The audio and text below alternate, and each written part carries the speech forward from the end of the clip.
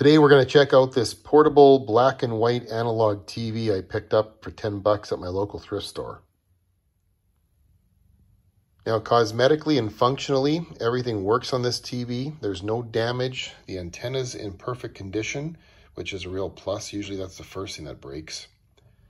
It can receive AM, FM, as well as the full band of analog TV. It came with an AC power adapter, a 12-volt power adapter for portability, and also this little coaxial cable adapter plug, which lets you plug a piece of regular coax into the small antenna jack in the back. Let's have a quick look at the front of it here. You've got the on-off switch for TV and radio, the band switch for TV and radio as well.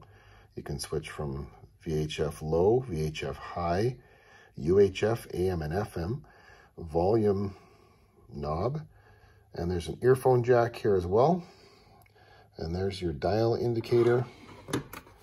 Looking at the side, just the tuning knob there, and a speaker presumably. On the back side, there's that antenna, still in nice shape. And you've got the external antenna plug there that you use that little adapter for, the DC 12-volt power in, which accepts both the AC wall outlet power adapter and the portable plug. And then you've got your power mode, along with your controls here for vertical hold, brightness, and contrast. It was made in July of 2001, so that makes it 21 years old now. It has an analog tuner, so you can't really use it to tune TV channels nowadays, but you can still feed it a video signal through that antenna jack from a VCR, a DVD player, a satellite receiver, or a digital converter box. It takes 10 C-cell batteries. Who uses C-cell batteries for anything anymore? It has a 5-inch black and white CRT screen on it. Let's hook it up to something and try it out.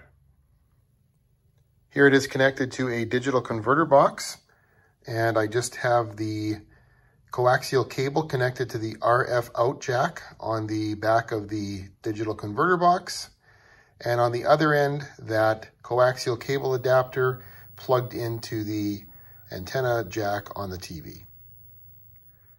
And all we have to do is tune this to channel 3.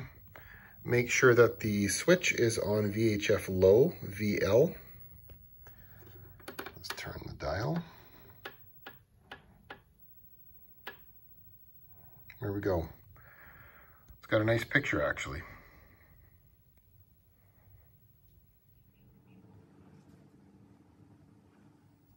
If you want to connect a device to this TV that only has RCA outputs, such as a DVD player, then you're going to need one of these, an RF modulator.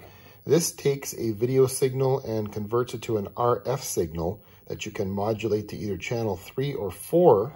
And all you have to do is connect your DVD player to the red, white, and yellow plugs, and then use the 2TV, that's the RF output, connect that to the TV with the coaxial cable and that little coaxial adapter, and then tune the TV to either channel 3 or 4, whatever you selected on the front of the unit. Okay, I've got it connected to a VCR here, and this was a nice little thrift store find for only $6 for a Samsung VCR that's in perfect working condition. And I have this connected by the coaxial cable output on the back of the VCR, and then make sure the TV is tuned to channel 3. And here we are watching Northcoaster Hobby in black and white analog.